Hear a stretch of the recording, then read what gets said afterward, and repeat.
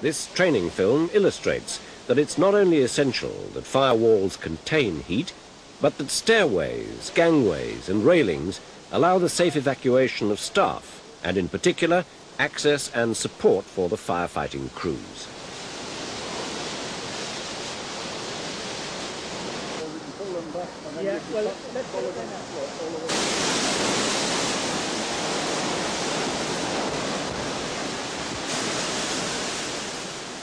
To assess the performance of carbon steel and lightweight alternatives, the Nickel Development Institute and 4 co-sponsors commissioned Darkem Engineering to carry out a series of fire tests on a standard component, a cable ladder, in aluminium, GRP, carbon steel and stainless steel.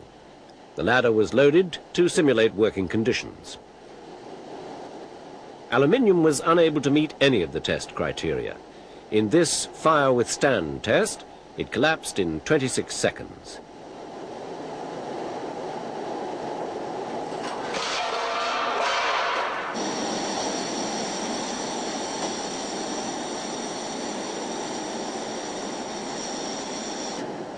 The GRP suffered total collapse in 30 seconds of the fire withstand test. Smoke and fume emission were also noted during the test.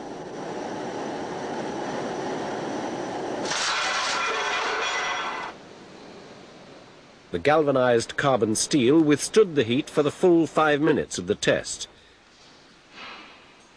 However, zinc globules were observed dropping during the test, a potential additional hazard.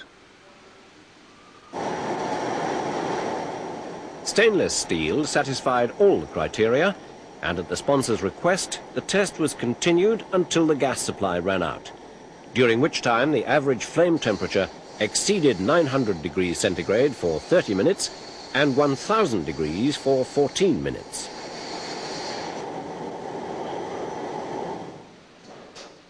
Deflection was measured after 45 minutes and was only 80.5 millimeters compared with 166.5 millimeters deflection of galvanized.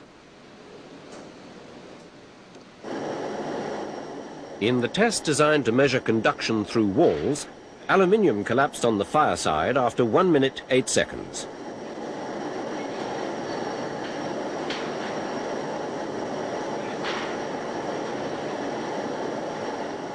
The remains still exposed on the fire side permitted the test to continue until temperature stability was reached on the cold side. This occurred after 37 minutes, with web temperatures of 152 degrees centigrade and 134 degrees centigrade being recorded.